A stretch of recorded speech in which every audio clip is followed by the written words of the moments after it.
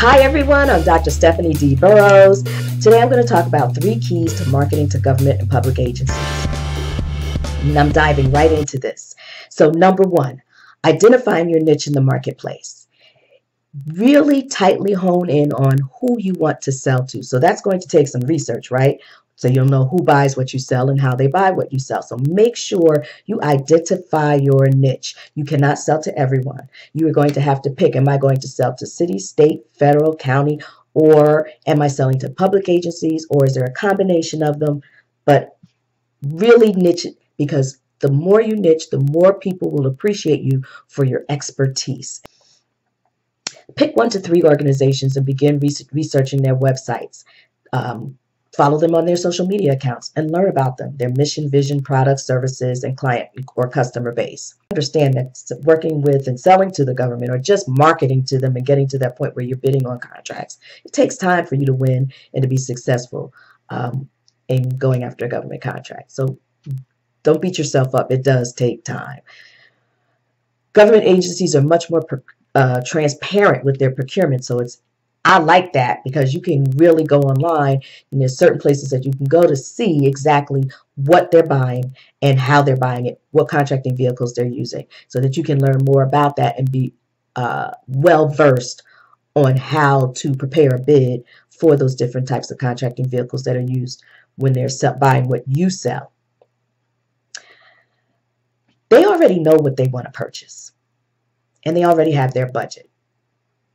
So your job is to stay abreast of what's coming up and the challenges that are going on or the issues that are taking place, because this is government, remember, and even public agencies very much close to government. So you want to know what's taking place, because sometimes the priorities shift and change.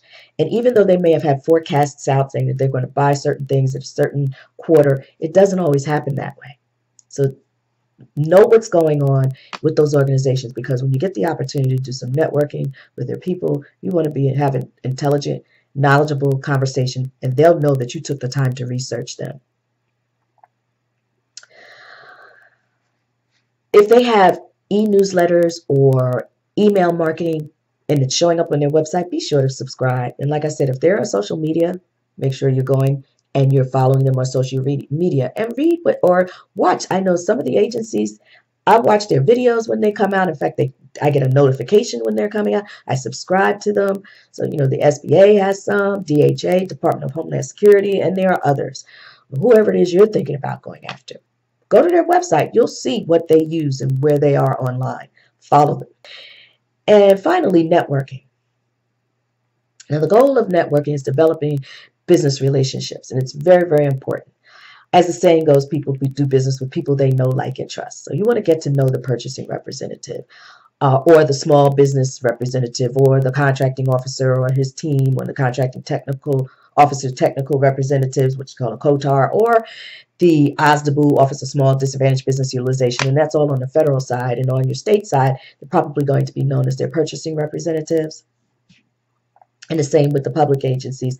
And with public organizations, they may have supplier diversity managers, directors, or representatives who are there. I'm telling you, those supplier diversity people, or your small business reps, or Office of Disadvantaged Business Utilization representatives, are so important. And they really can make a difference for you doing business with their organization. So don't take that lightly. And I do a lot more in working with my business owners to understand how to utilize their expertise and knowledge, and how to build those relationships, because it's all about relationships.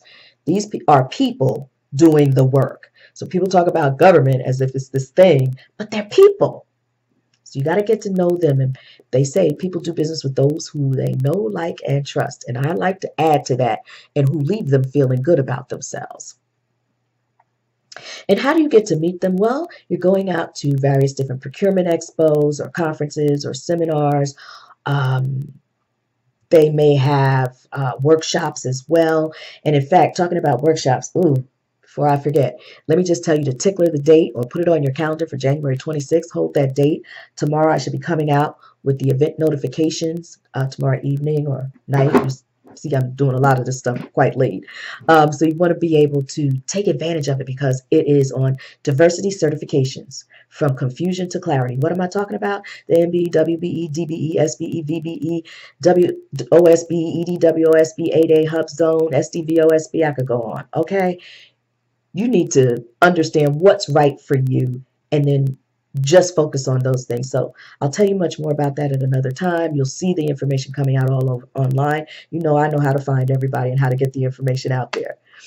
Then I want to talk about some must-have collateral materials when you're attending a matchmaker. And that's one of the things that you should be attending, because there you get to talk one-on-one with people who are directly involved in the procurement process. And also when you're visiting booths. So these are some of the things that you need to have when you go to an expo or something and you're going to the booths and you're talking to the people, specifically those that you've already identified as the right ones, because they're the ones you want to go to business with, right? You don't need to talk to everybody.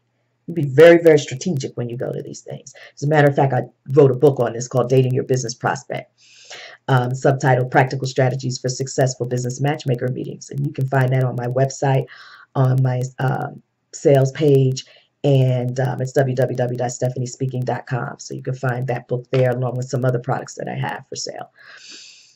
And I have a sale on it right now. I was supposed to end the sale. I didn't, so you better jump on there in a hurry if you want to purchase it. It's not just a printed book. There's also an audio book, so you can stick the CD in the car and listen. Okay? So having a capability statement. If you're going after federal government, you definitely want to have that. And you don't use the same capability statement for everyone. So I may be talking on these three pieces a little bit more on separate videos because there's just so much to say. And business cards. One of the things I find is that people are just not taking advantage of the real estate on that business card. So I want to talk to you more about that in my next video on the things that really should be showing up on your business card. One of the things that's very important, and I'll just give you a hint on this right now, is your socioeconomic or diverse supplier certifications. That should be on your card. So are you an MBE, WB, DBE, blah, blah, blah, blah. Okay? Have you been certified as those, if any of those things? And you can also use a trifold brochure because sometimes you have more that you want to say on there, or a different way of which to share the information about your company, your products, your services, your expertise. I'm going to stop there. Hopefully this has been helpful to you. So the light in me bows to and honors the light in you. Namaste.